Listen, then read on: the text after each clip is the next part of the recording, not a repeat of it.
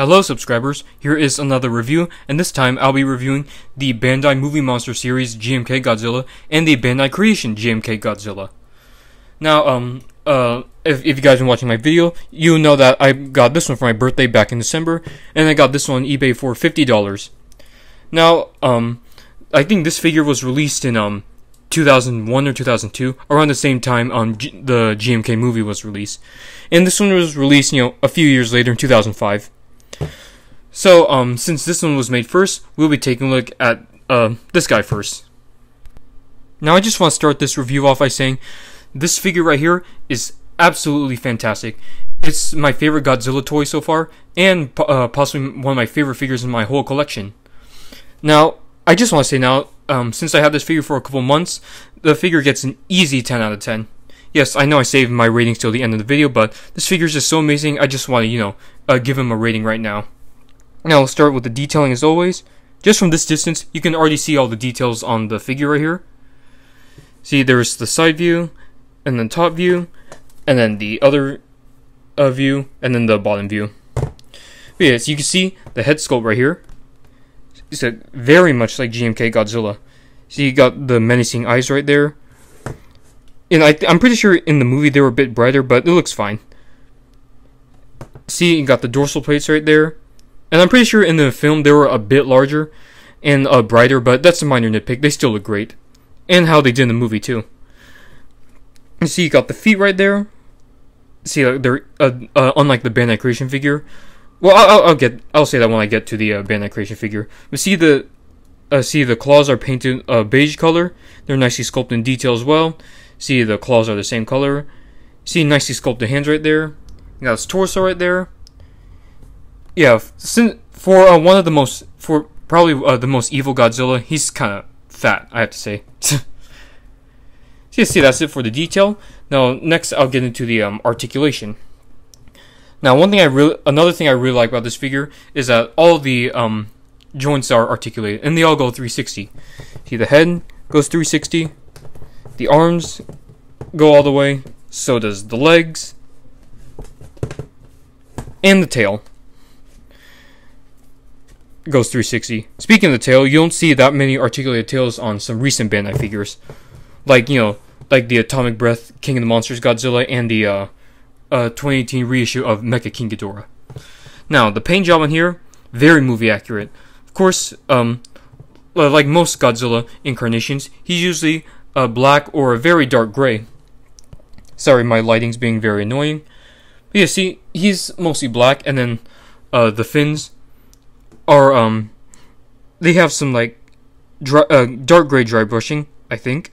And then, like I said, the claws are a beige color, so are the teeth. There's a red tongue, and then same gray eye right there. Now, I honestly don't know what else to say about this figure. Everything about this figure is great. And oh yeah, a few more good things about this figure. Of course, it's an 8-inch figure. Because of that, they're able to pack more detail in. And also, it's a soft vinyl. See, the tail is soft vinyl, so is the body, and the legs as well, and of course the head. Even the dorsal plates are a little bit of soft vinyl as well. And it's not, super soft like some of the Pink Tag reissue figures. It's soft, but, not too soft to the point where it would be prone to warping. So yeah, this is the Bandai Movie Monster Series 8-inch GMK Godzilla. Very awesome figure. Now let's move on to the Bandai Creation GMK Godzilla. So here's the Bandai Creation, or Bandai America GMK Godzilla. And yeah, of course this figure is easily inferior to the Bandai one. Like, I know, unlike most of the Bandai Movie Monster Series figures, these Bandai USA figures were mainly designed towards kids. And for a kid's toy, it's not that bad. But I just wish they were to at least give this figure a larger head, because as you guys notice that his head is pretty small compared to the rest of his body. The dorsal plates also, they don't look that well sculpted, especially compared to the Bandai one. They could have done better on the dorsal plates and could have enlarged the head. Those are the only things I wish they've done with this figure, because this is a kid's toy, so I don't expect super movie accurate figures like Bandai or even X Plus. But see, the details right here, it's good detailing, somewhat similar to the Bandai, except it's a little less.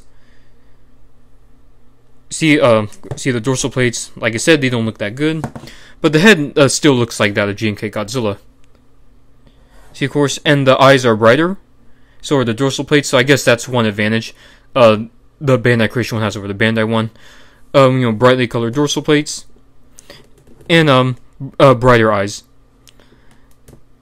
See, the teeth, and the claws are all just a white color as opposed to the beige color on the Bandai figure. And like the Bandai figure, all the joints are articulated, and they all move 360. But the legs are a bit stiff. Yeah, to move the legs, you kind of gotta move the arms. Yeah, the legs are very stiff, and also the tail moved 360. So yeah, that's the articulation. Now onto the paint job. The overall paint job. See, he's not as dark as the Bandai figure. He's more of like a gray, bluish gray, because I kind of see blue in this figure. I don't know about you guys. Maybe I'm colorblind.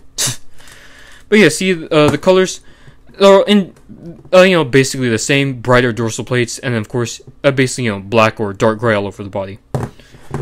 So yeah, like I said, for a kid's toy, it's really not that bad. But like I said, the least they could have done is just do a bit better on the spikes right here, and probably just make the head a bit larger.